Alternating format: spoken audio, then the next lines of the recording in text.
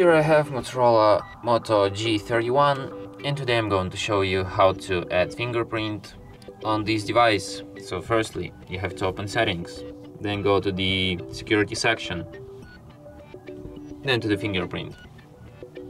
Select your backup lock screen method. It could be pattern, PIN or password. I'll just select PIN. Then you have to enter your PIN, confirm it, select if you want to see notifications on a lock screen. You can show all notifications, you can hide sensitive content, or you can just don't show any notifications at all. And tap setup.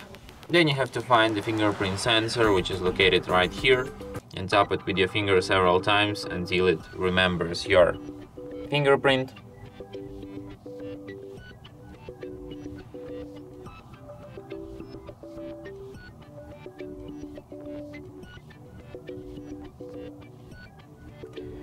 And fingerprint added. And now, for example, you can unlock your device without entering any PIN, with only just your fingerprint. You can unlock it without even tapping on this button. You can just slightly hold your finger near it, and the phone will be instantly unlocked. What a miracle. And that's it. Thanks for watching.